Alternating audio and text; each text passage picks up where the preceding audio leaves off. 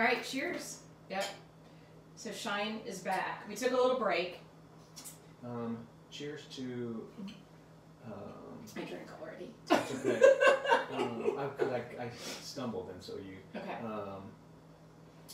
Hard conversations about things that may open eyes. Right.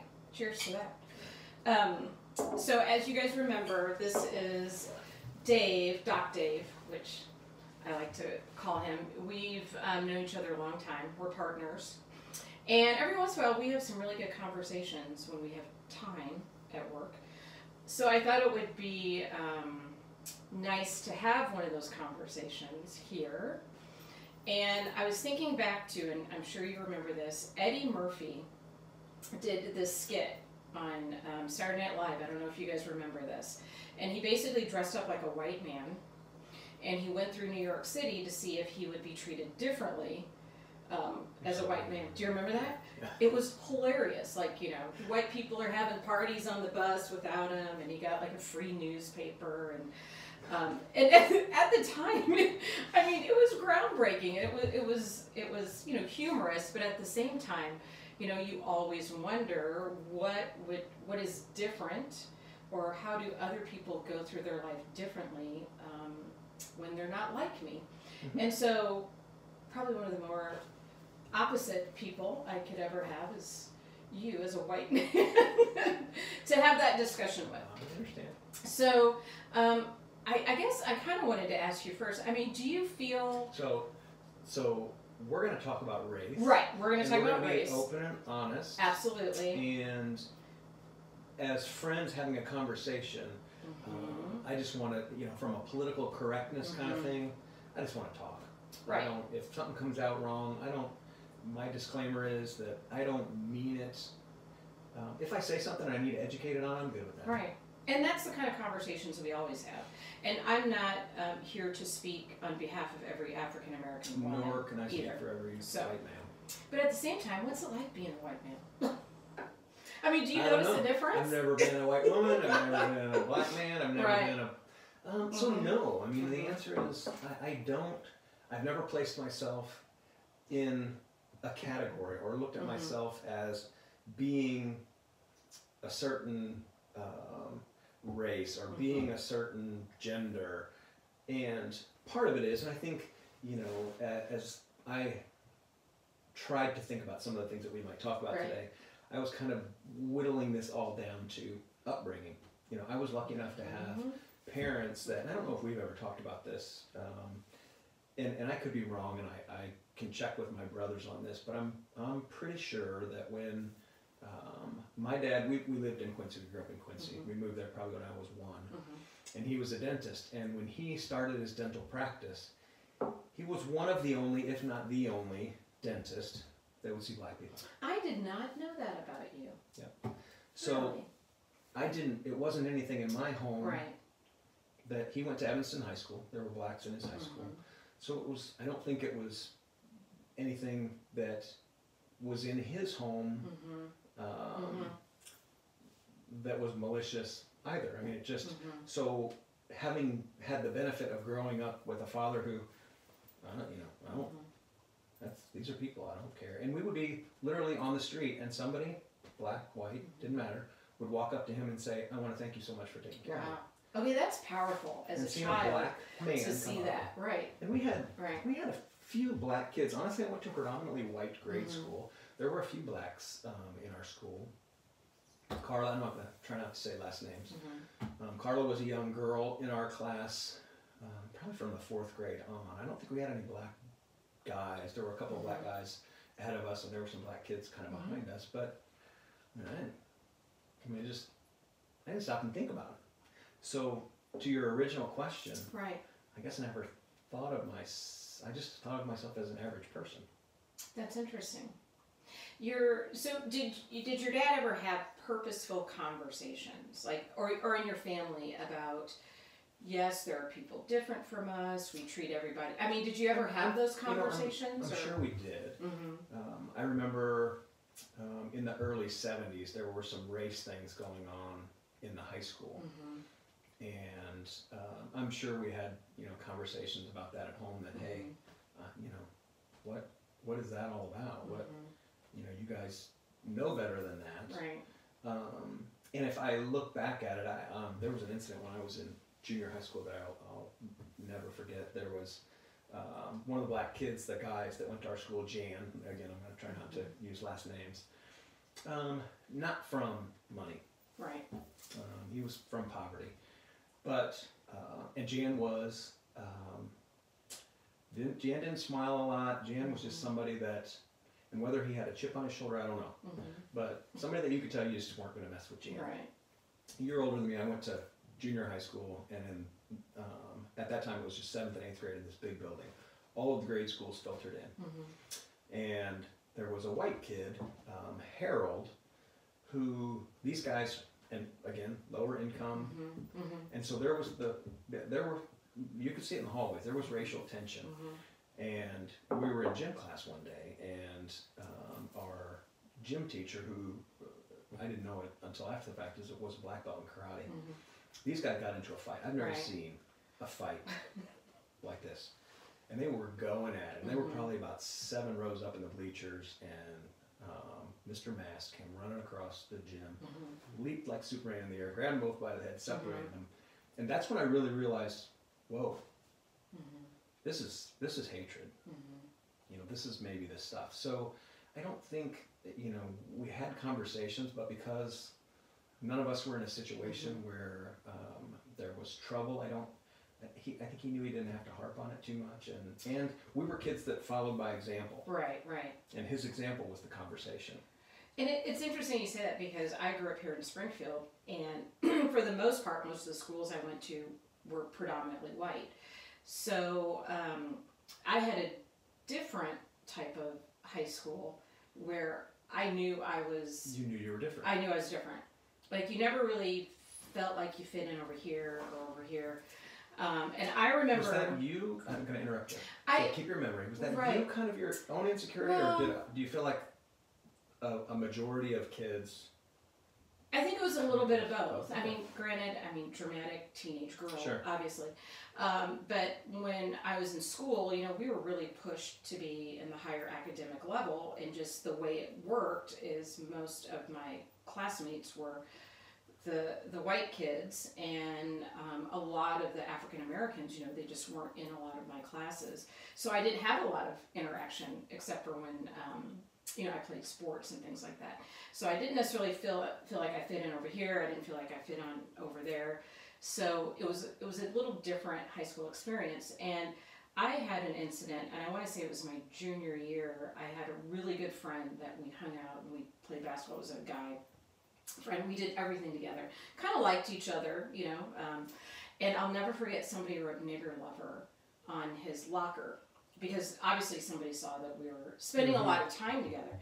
And that was, I mean, the switch just flipped for me at that point. Like, wow, I guess maybe I am not as integrated into this high school experience as I thought. There is somebody out there that thinks that about me. Sure.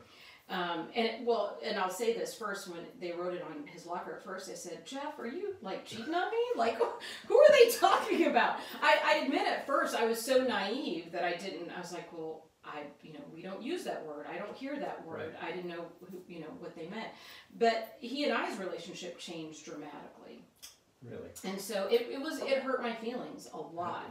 Sure. And I think that was one of the times where I really felt my uniqueness in this community. You know, you go to a restaurant, there's times, you know, you're the only African American in a restaurant, or depending on your setting. And so I know I'm always cognizant of that. I don't know why I continue to do that. And when we go to a more diverse city, I'm like, oh my gosh, look at all these wonderful, colorful people. So that's something that I notice. I think to a degree, whether we admit it or not, most of us care what people think. Well, sure. And when you're different, you're thinking that what they're thinking has to do with your difference right away because of an appearance versus what you think of me after a conversation. Right. Well, and as I've gotten older, obviously I don't really care. Well, so But- interesting that you say that. Right. One of Chloe's friends happens to be African American, black, and they went to college together. She moved out east, had some problems, and I know Chloe was kind of trying to keep in touch with her, and ultimately things I think were okay. And one of the things that I don't know, maybe she posted on social media somewhere, was something to the effect that those that matter don't mind, and those that mind don't matter. But I think it takes a certain amount of maturity Right. to get to that point. There are, Right. you know, we have insecurities when we're young, and finally we get to the point where, you know what, I'm me, and the people that I like get me. And the people that don't like me, I can't control what they think or why they don't like me. But if they don't like me, I can't let it hurt me. But it comes back to those conversations and even the modeling that your parents did, because there's that converse, right, of the people who maybe didn't model those same And I think that's attributes. and I think That's probably where we are now, right. a little bit in society. I think a lot of it. Yeah. I mean, really, Yeah. because all of the things that, you know, they talk about, you know, everything that you need to know, you've learned by the time you're in kindergarten or you learned in kindergarten. Right. And I think that's a lot of that is, you know, your formative years, those first few years when you're at home. You know, are we as husband and wife shouting at each other, calling each other names? Are we, you know, in the security of our own home, you know, making fun of or talking bad about it? And whether it's using words that we've not maybe known previously that were hurtful, and then obviously the cycle just continues and continues. But you would think after all these decades, you know, things would get better. I think there's some that are way more overt. I mean, I know I have conversations with my kids still about, hey, remember, you know, as an African American, you know, some of your actions and words are going to be seen differently than your counterparts. And, you know, whether I should be doing that, I don't know. I mean, do you have those conversations? I think I with do, your but not kids? to. It's not a race thing. A race-based. As a white, whatever guy, girl, you're I don't know, going to your practice, and you know you can't. You've got to be careful about how you say things around the black kids. No, I mean it's about your. We're all people, and how you treat other people matters, and what comes out of your mouth and the way it comes out of your mouth, and that's a lot of our conversation. Say your words and your inflections, you know, choose them the best that you can, but recognize that however somebody receives them is in large part how you put them out there. And the idea is that we're all in this together. I mean, that's I hate to borrow from the Volkswagen commercial. But. Do you feel, I mean, what do you think about the term white privilege? And I bring that up. About that, no? Yeah, Good. because I know, and you and I have had conversations, and I know sometimes I get very frustrated at work, and I'll be like, it's only because I'm a black woman they're doing this to me. They wouldn't do that to you, Dave. And disclaimer, I'm not speaking ill about my system. We're just having a general conversation. And most of the time it is lighthearted. Right, it's totally lighthearted. But, I mean, do you believe in white privilege, or do you feel like... So here's the thing, I didn't understand. I watched a show that Dr. Phil had on. You watched Dr. Phil? Kelly had it on. Oh, okay. And we were watching. Just had another disclaimer. But yeah. But I mean, when do I have time to watch Right, I know, right? Although he's had some interesting things on. So anyway, white privilege came up. If I'm going to be honest with you, prior to that show, the term really bothered me because I don't feel that I was ever privileged, that I got something because I was white. I feel like you worked hard. Yeah, well, and my dad started off with nothing, and I had you know, a couple pairs of pants and a couple pairs of shoes, and we weren't rich going through grade school, and I knew of kids who, you know, had money, but so it was always, hey, you know, our message was you gotta work for what you know you get. You're gonna you have to work hard in school. If you're gonna play sports, you want to be good. You're gonna have to work hard.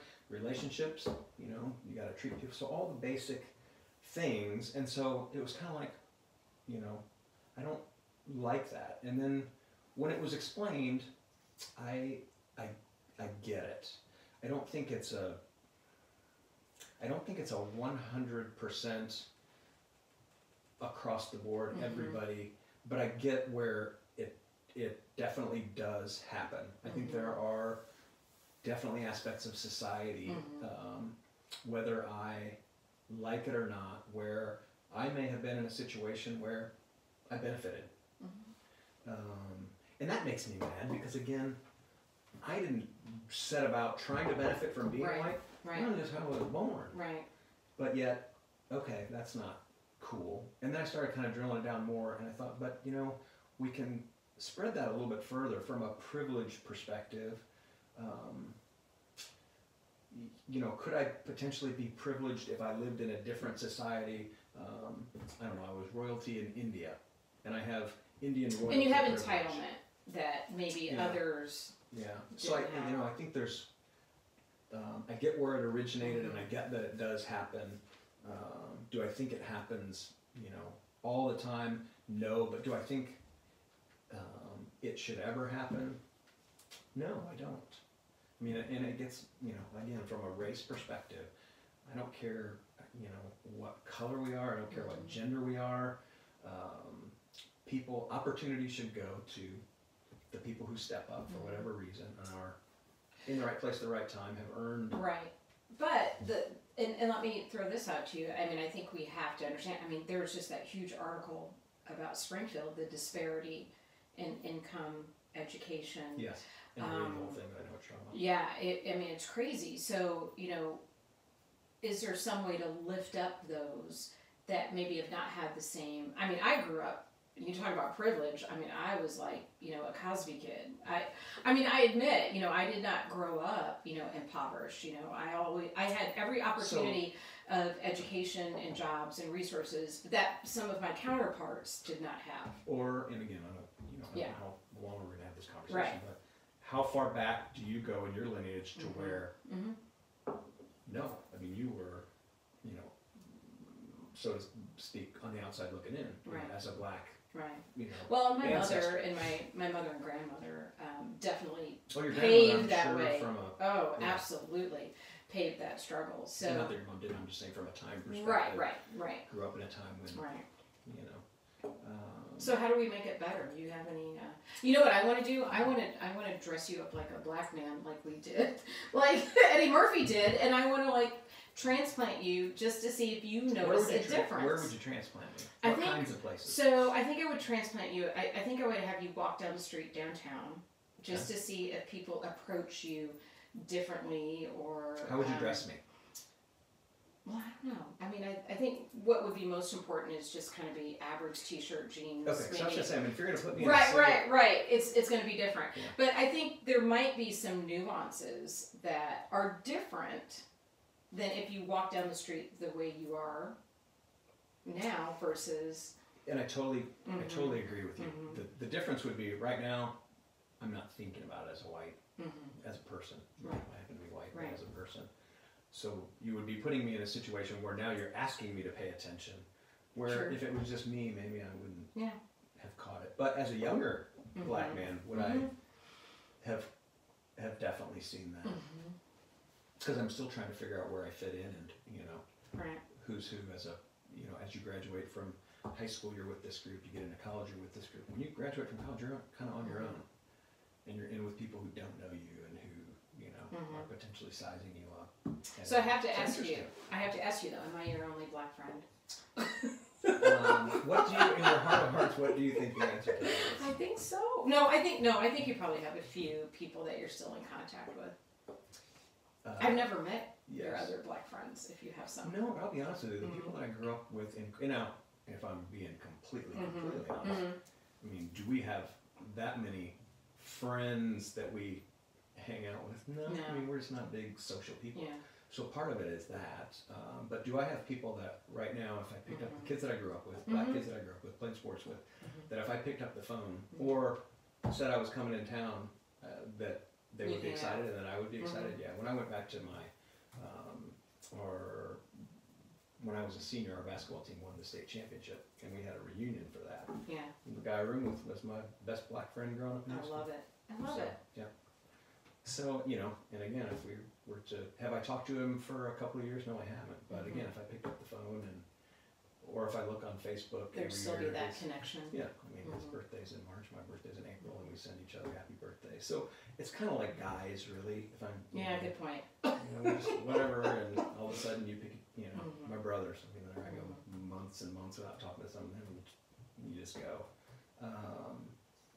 But I think if you ask other black people that I'm around, if I treat them differently, I'd love to hear that answer. Yeah, I would love to hear that too. I mean, knowing you, I know you don't.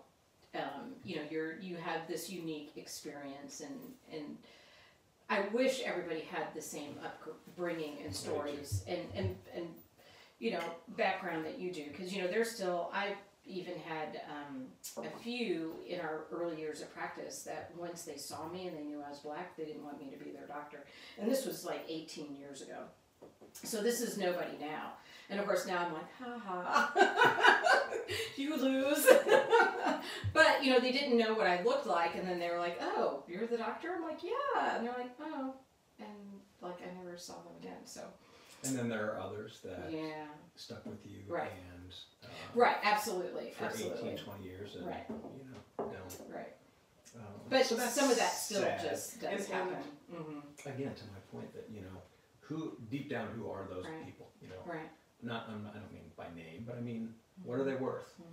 And if they want to be like that, if they're going to act like that, I hate that it hurts other people, you know, whether you're black, white. We do have some really good friends down in the Belleville area, not blanking on the name of the town. They'd shoot me if they saw this. But anyway, maybe it's better that I don't say that. Right. He's Asian. Yeah. So I don't, you know, it's about your commonalities, and I'm not talking about color, but us. Our commonality is medical school. You know, we met in medical school. If it weren't for that, would I know you? I don't know. I mean, if we ended up in the same practice, would we still probably be sitting here? Yeah, I think we're both the kind of people that would figure out how to make that connection and make it go. And you get through, you know, from a sports perspective, you get through things in life with a group of people or, you know, one or two people. And so, you know, at certain points, the connection you make, but how do you get people to be more willing to make a connection? Well, and that's where it is, because how do you step out of your box? You know, and we see all these stories of, oh, there was a black person in Starbucks and they weren't buying anything and I felt like they were threatening. You know, how do you take that experience and maybe just say, hey, how are you? Are you waiting for somebody? Can I sit down and have a conversation with you? Where are you from? And I think there's always that flip side to those experiences that I would love to see more of. I think more so than that, honestly. I think sometimes when you start a conversation, that can be awkward, but a smile and hello. Right. Really, just breaking the ice that way. I mean, and that's, for me, I think the first impressions, you never get a second chance to make a first impression. So to smile at somebody, say hello, open a door. I don't care if you're black or white, if I open a door for you. And am I doing it only because I'm a white guy and so, wow, I want this person to like the white guy? So I'm like, no, I mean, it's just real. Right. But I think it's that, you know, what you give out comes back to you. I mean, if I'm walking around, and you know, there was a girl in our medical school class, Jean, black girl. Yes, I remember Jean. And Verna. Yep. Got along great with those two. At the end of medical school, one of them told me, do you know you're one of the only people in this class that was nice to me? Yeah. Broke my heart. I mean, I didn't do it. Right, and granted, we had a class of 72. I mean, you know, it was very intimate. Shocked me. Yeah. And then she's the one who said that her grandmother said that to her, that what you give out comes back to you. I never heard that, and again, I'm not a person who does things for mischievous reasons. You know, if it's going to happen, it's going to happen. But how can I be the best me that I can be? Right. And if you accept that, fine. And if you don't accept it, okay. You know, it's not because I didn't try. But why? why some people have that darkness in their heart that they, I don't know, I really think it's upbringing. Mm-hmm. I think it's lack of experience. Some of it's just experience of diversity. Yeah. Mm-hmm. Yeah, and it doesn't have to be, but and this conversation, like I said today, I was kind of thinking, oh God, what's she gonna ask me? She's gonna put me on the spot. But I started thinking, you know, I have 2 granddaughters. How are we gonna help them? I mean, yeah, I can model it, but and I guess the one cool thing. Do they have little black dolls? You need to get your. Yeah, they do. Yes. They do. Give me a fist bump on that. I love you know what? that. And they don't play with them any differently. Right, but that's what it's exposure. Mm-hmm. Kelly has a good friend that she's done CrossFit with. Mm-hmm. It's a black woman, and she would take Evie when she was little. Mm-hmm. So, and that was one of Evie's best buddies. Right. They would go talk and hang out. So I hope that that's what she remembers is that, you know, there might have been different color, but you know, I didn't see that. I mean, she loved me, and we played, and we had fun, and so. But I want her. My thought was, how am I going to get around black children, so that she knows that growing up, it's not, you know. Because when I play and when I have fun and when I smile and I see that's that what's back. important. Mm-hmm. Well, in any race, really. I mean, I know we're focusing on African American, but there's just so many wonderful colors. True. That we have. My Asian friend that I don't, you know.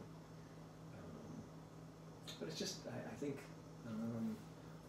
kind of what you were getting at before. Why do we live in a society that we live in when, you know, some of these crazy laws that were in place for years and years and years, and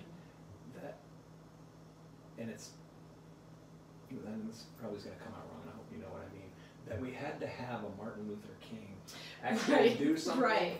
To seem what was very common sense and common decency, that we had to have such a huge movement, and that we still have that huge movement now, but yeah, I love it. You know, and the fact that your granddaughter has a black baby doll, that just made my whole afternoon. Well, the Barbie thing that she plays with, there's black Barbies and there's white Barbies. You're awesome. Right back at you. My white friend, Doc Dave. I thought we were brother and sister. Oh yeah, you are. All right, we're gonna do this again. We're gonna have we're gonna tackle a few more things. That's good. At some point, because I think it's good to have conversation. No, I agree, and I hope that through all of this, you know,